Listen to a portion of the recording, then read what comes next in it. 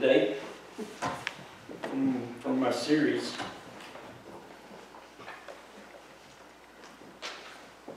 Is this your pen? Probably. There's 3 of them up there.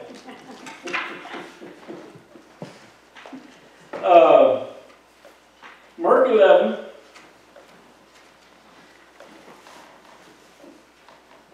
Verses 25, 26.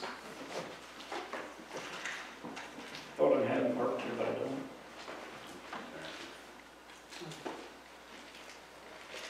If somebody finds it quick, can you read that? 25 and 26? Yeah, verses 25 and 26. Mark 11. Yep.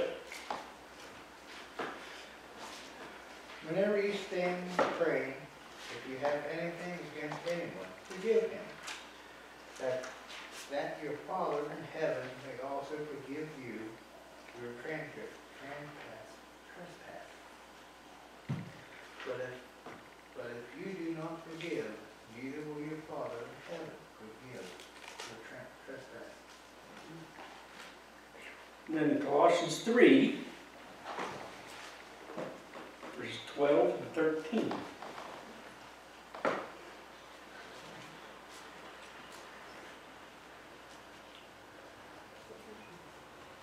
Therefore, as the elect of God, holy and beloved, put on tender mercies, kindness, humility, meekness, long-suffering, bearing with one another and forgiving one another. If anyone has a complaint against another, even as Christ forgave you, so you also must do.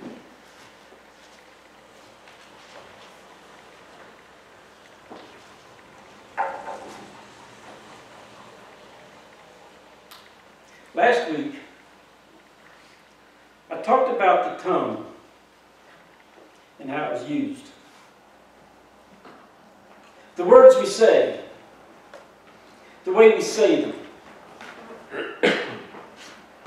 I talked about how easy it is to spit out words that do harm to others. In James 3, 9 and 10, with it we bless God and Father, with it we curse man who has been made in the image of God. Out of the same mouth proceeds blessing and cursings. These things ought not to be. At times it seems like the tongue has a mind of its own. I have no control over it because sometimes something happens, and something just spits out. I say things I shouldn't have said, and it does damage. I can apologize, but the damage has been done. Then I turn around and say all kinds of wonderful things about my God. How He loves me, how He loves others. What great, wonderful creation we have. And His blessings. It is so good to know and follow Jesus. Being in the light of the world and having Jesus in my life. I explain how wonderful it is and how it changed my life. He changed me into a better person. And because I gave my life to Jesus Christ, I have peace in my heart. Blessing and cursing. These things ought not to be. It's so very important in our daily life that we are diligent. To be like Jesus every minute of the day. It's not just the things we do, but it's in the things we say, the places we go, the people we spend time with. The stories we say, the jokes we laugh at. How we respond when someone says something ugly to us or about us.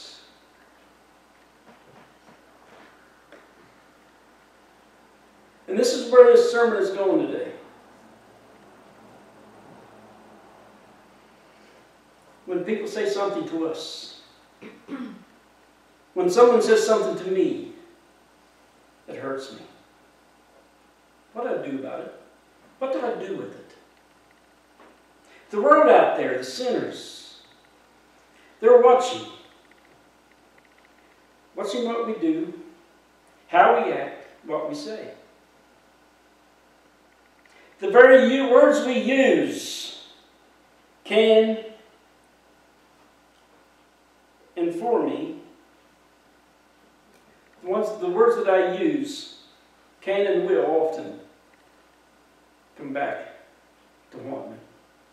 Just like a boomerang, you throw it out there, it comes back. You call yourself a Christian, and you do and say that is often the response of a non-Christian. That church is full of hypocrites. Look how they act through the week, but then they go to church and say, oh, I'm such a goody teaching. How can you be that way? You know the Bible says you shouldn't do that. You know the Bible says you shouldn't say that.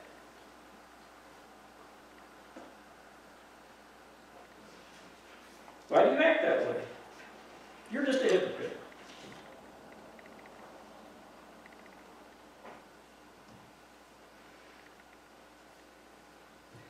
I just thought, oh, I should have a glass of water, but that's okay. If you take a glass of water, no, it's all right. I would use it as an illustration. Yeah, about half a bottle of water. You got a whole bottle. No, I don't want a whole bottle. You got half a bottle. Flesh, you got your Coke in there? Yes. Bring it up here. No. We'll do something to it. Not to your Coke. You want it? Yes. Aw. Sacrifices. Take a good look at that water. Let me get this off of here. I want it back. No, you just, you'll get it back. In the same condition that she gave it. Huh? In the same condition that she gave it.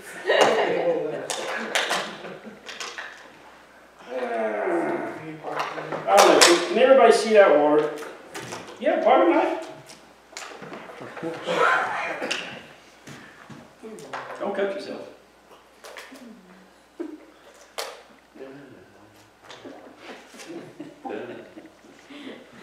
Okay.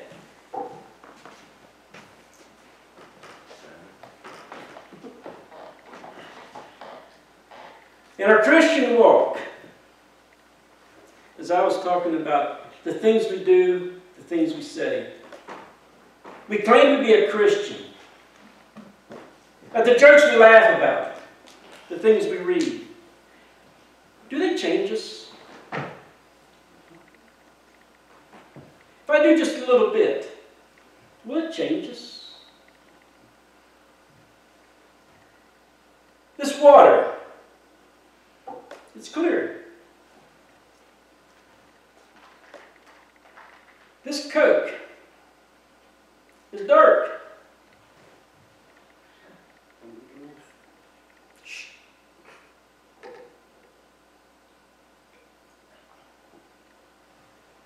What happened? How much did I put in there? Very little. A couple drops. It changed the color. You say, put more in. I'll just go another weekend to the bar. How's that?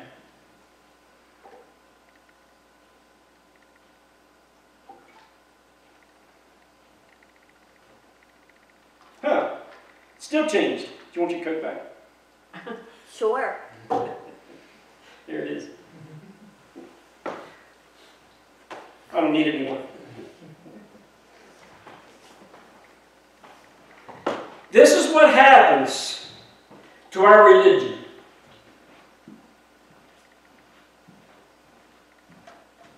When our talk doesn't match our walk. It becomes tainted. If you take a drink of this, Being as I like Coke so much, I'm not going to take a sip of it. But it won't taste like water, and it won't taste like Coke. If anybody wants to try it and tell me what it tastes like, that's fine. But I'm sure nobody wants to, because it won't really taste good either way.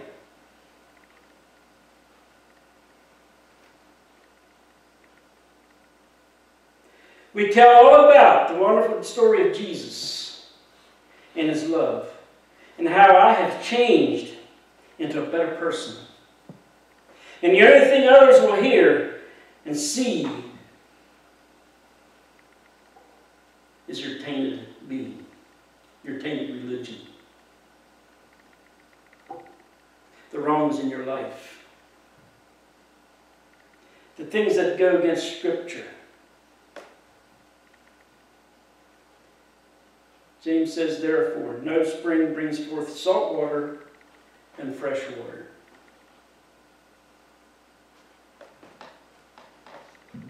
We must turn to God in helping control our tongue.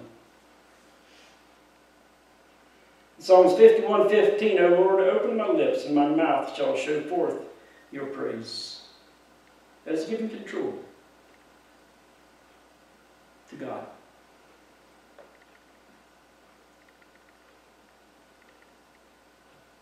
In Psalms 103, bless the Lord, O my soul, and forget not all His benefits, who forgives all your iniquities, who heals all your diseases, who redeems your life from destruction, who crowns you with loving kindness and tender mercies. The Lord executes righteousness and justice for all who are oppressed. The Lord is merciful and gracious, slow to anger, and abounding in mercy. He will always strive with you, nor will He keep His anger forever. For as the heavens are high above the earth, so great is His mercy towards those who fear Him. As far as the east is from the west, so far has He removed our transgressions from us.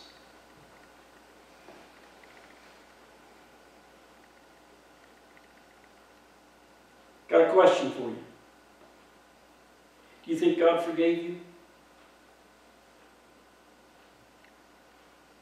Do you think God has forgiven all your sins? The wrongs that you have committed against His will? I see a lot of nodding. Ephesians 1:7, in Him we have redemption through His blood, the forgiveness of sins according to the riches of His grace. When you ask Jesus Christ in your heart, He will wash all the sins out of your heart and wipe the slate clean. God has forgiven you. Because of God's abounding grace, love, and mercy, His patience, that is slow to anger, He has removed your sins from you as far as the east is from the west.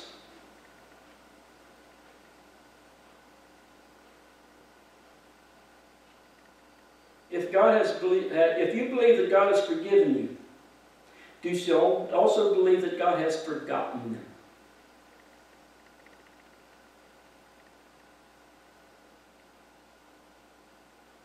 I see some mixed answers.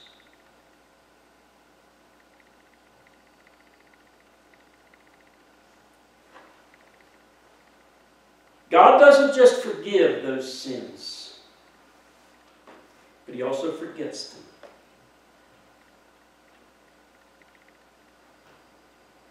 He remembers them no more. Isaiah 43:25. I, even I am, who blots out your transgressions for my sake, and I will remember your sins. I will not remember your sins. Jeremiah 31:34. No more shall every man teach his neighbor, and every man his brother, saying, Know the Lord, for they shall all know me, from the least of them to the greatest of them, says the Lord. For I will forgive their iniquity, and their sin I will remember no more. And this is also quoted in Hebrews. Right along that he was saying when God will write his law in the hearts and minds of his people in Hebrews 8 and 10. This is a new covenant that will be with his people. The time will come that we will not need to be told by others about God's love and his forgiveness for us. The Holy Spirit is going to tell us. Not only does God forget our sins, but he throws them behind his back. He just tosses them. And don't look back. Isaiah 8:17. Indeed, it was for my own peace that I had great bitterness. But you have lovingly delivered my soul from the pit of corruption. For you have cast all my sins behind your back. He takes our sin-filled soul, wipes it clean, and tosses our sins behind him. He forgets about them. Isn't that wonderful?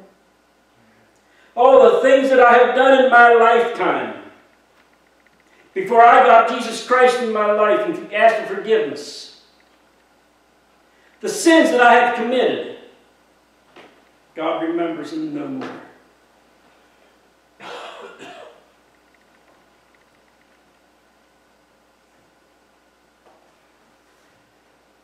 What does Jesus say we are to do when someone does us wrong?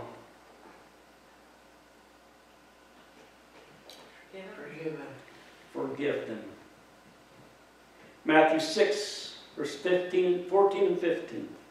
For if you forgive others their sins, your heavenly Father will also forgive you. But if you do not forgive others, your Father will not forgive your sins.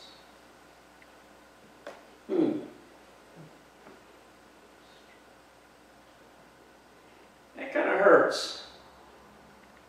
Because there's some things I keep in mind that I don't want to forgive others for. Does that mean God isn't going to forgive me? Do you believe his word? Luke 17, 3 and 4. Take heed to yourselves. If your brother sins against you, rebuke him. And if he repents, forgive him. And if he sins against you 7 times in a day, and 7 times in a day returns to you saying, I repent, you shall forgive him.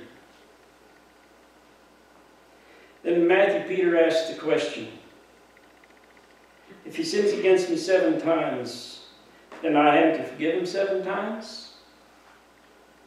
And what's Jesus' reply? No, 70 times 7. If my math is right, that'd be about 490 times. That's an awful lot.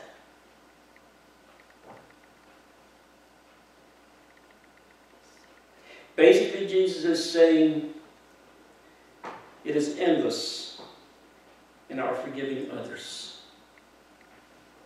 Because isn't God forgiving us endless?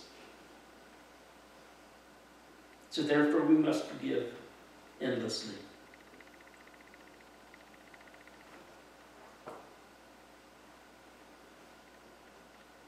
How often do you forgive that person who bugs you and rubs you the wrong way? Or says something to you or about you?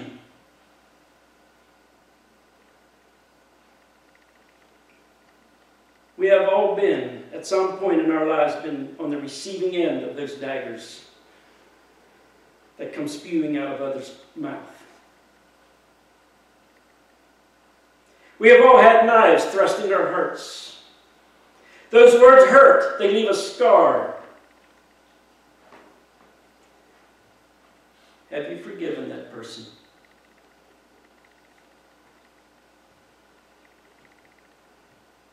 Have you forgiven them 70 times 7?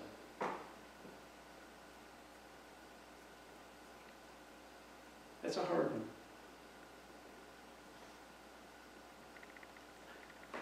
Forgiven the way Jesus forgave you. And be kind to one another, tender-hearted, forgiving one another, even as God in Christ forgave you. Ephesians 4:32. Colossians 3:13, bearing with one another and forgiving one another, if anyone has a complaint against the other, even as Christ forgave you, so you must also do. How much has Christ forgiven you?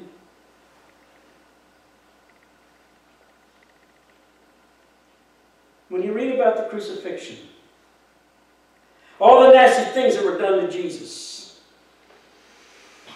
in them couple of days that he suffered and went to the cross.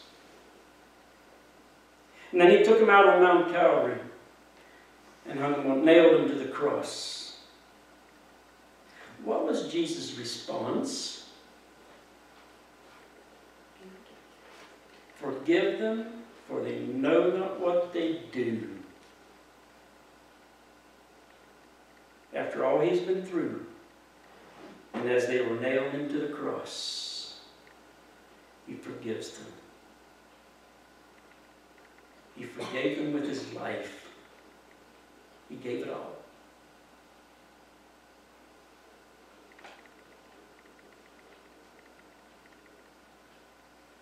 Matthew 18:35. So my heavenly Father also will do to you if each of you from his heart does not forgive his brother his trespasses. So you can say the words. You can say all the words you want of forgiveness. But if it's not coming from here, it don't mean nothing. God knows your heart. God knows the intent of your heart. He hears the thoughts of your heart.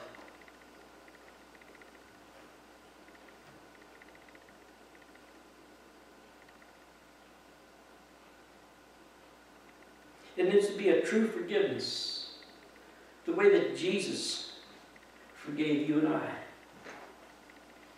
when he died on the cross. I will forgive because Jesus says I must, but I will not forget because nowhere in Scripture does it say I must.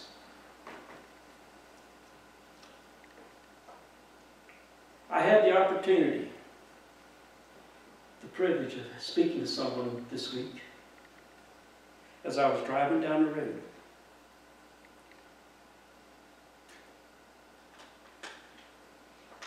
The conversation came around about an incident that happened with another person.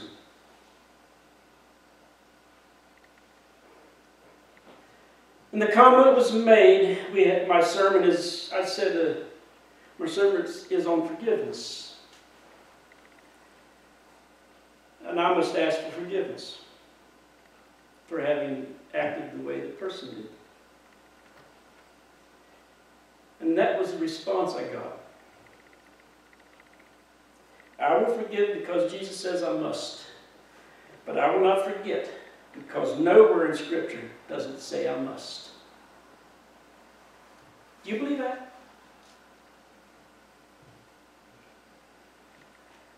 You should. I did a word search on forgetting, on forget. Nowhere in Scripture does it specify that we must forget the transgressions against us. It's an awful lot about forgiving. But nowhere does it say I have to forget it.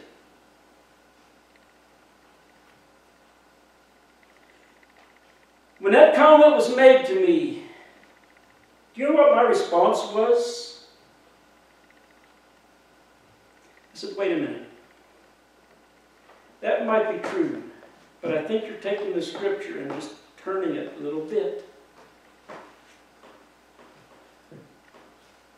Because as I dug through Scripture,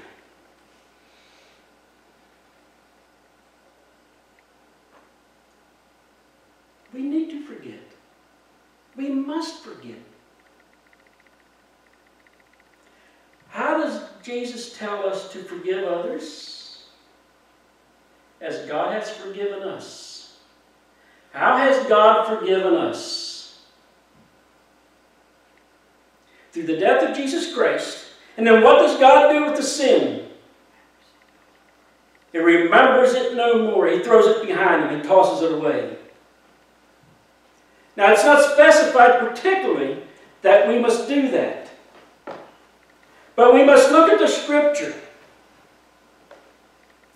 and see what it says.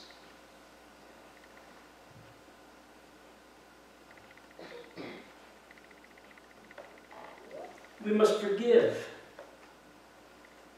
as God forgave us, or He will not forgive us.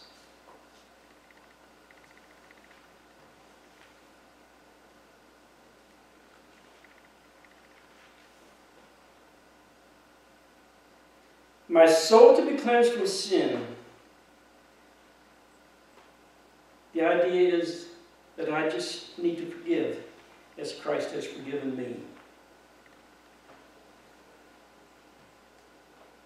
Those words that were said to me that hurt and cut so deeply, that knife that is still in my heart, that scar that I have from years ago, I will not forget.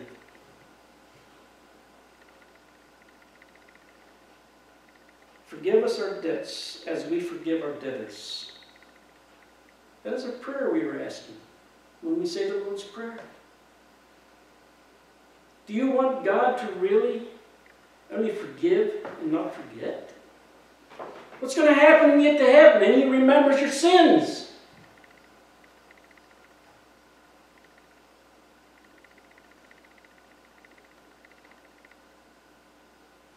In this line, we are asking God to forgive us as we forgive others. Is God faithful? Does He answer prayer? Yes. So if we're asking Him to forgive us as we forgive others, will He be faithful? He'll forgive us exactly the way we forgive others.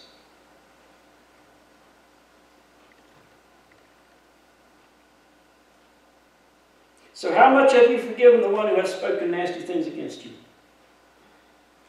Have you forgiven them the way God forgives?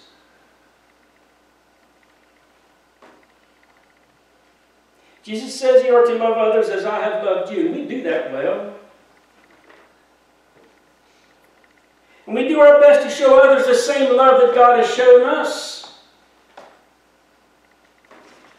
Through the things we do, the things we say.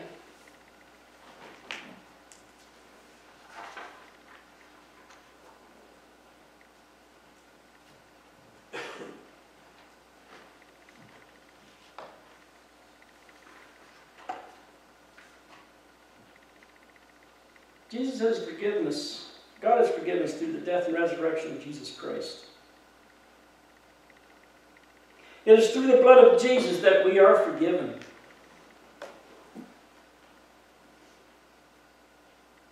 One shows their love for Jesus through love and forgiveness in the same way that God loves and forgives.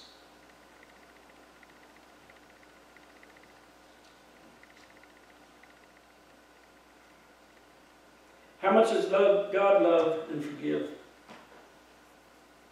The lawless deeds and the sins I will no longer remember.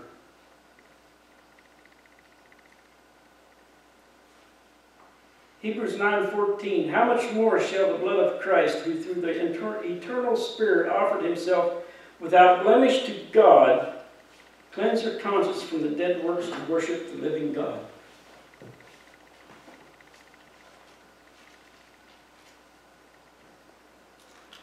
That knife that you keep looking at, that you hold on to. That scar that you keep watching and looking at.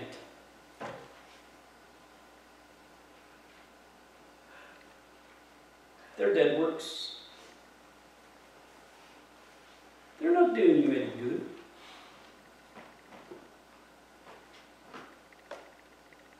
Holding on to them. Is it allowing the blood of Jesus Christ to cleanse your mind?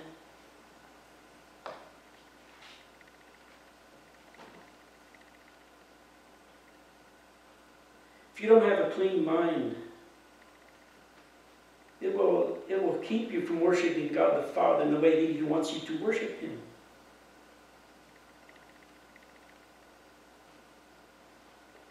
It will keep you from loving Jesus in the way that He wants to be loved by you.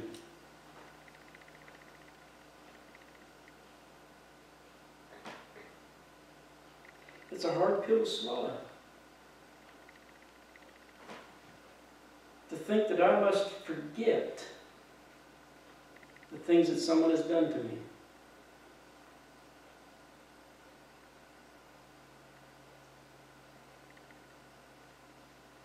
And if I don't forget those things, to forgive and forget the way God does, then I can't fully and truly worship my Lord and Savior.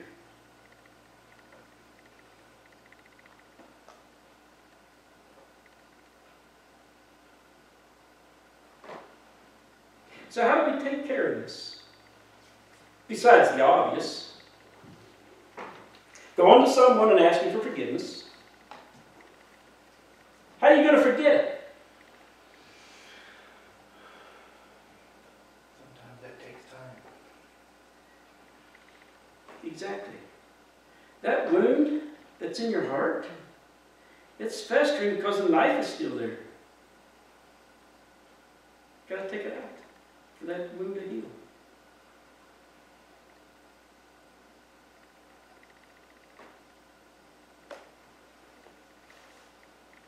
Come to me, all you who labor and are heavy laden.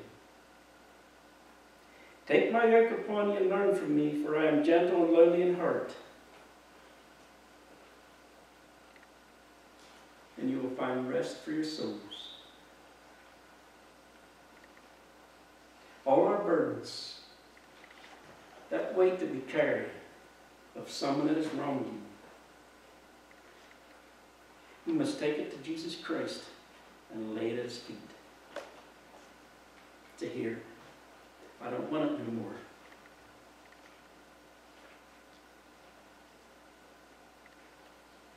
All our burdens. We can't pick and choose one and bring it back and take it back. We must lay them all there. And we must leave them behind.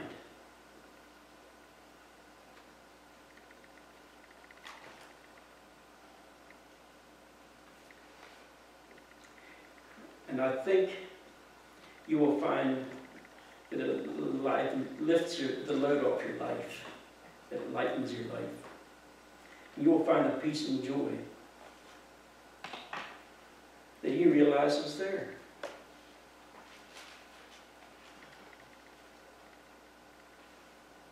So when you leave that heartache with Jesus Christ,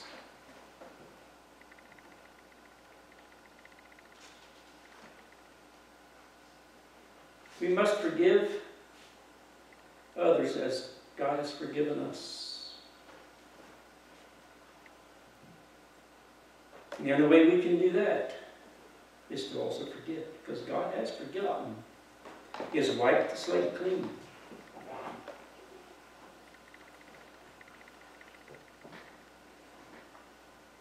Lay your burdens down. Let us pray. Heavenly Father, such a heavy load that we carry.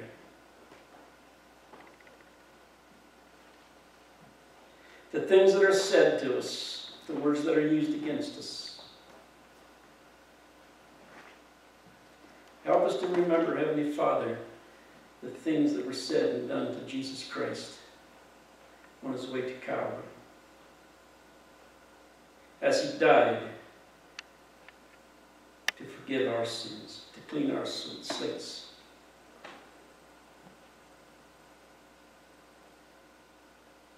Heavenly Father, just have the Holy Spirit dwell with us. Sit on our shoulder and give us words of encouragement as we go through life, forgiving and forgetting what others have done to us.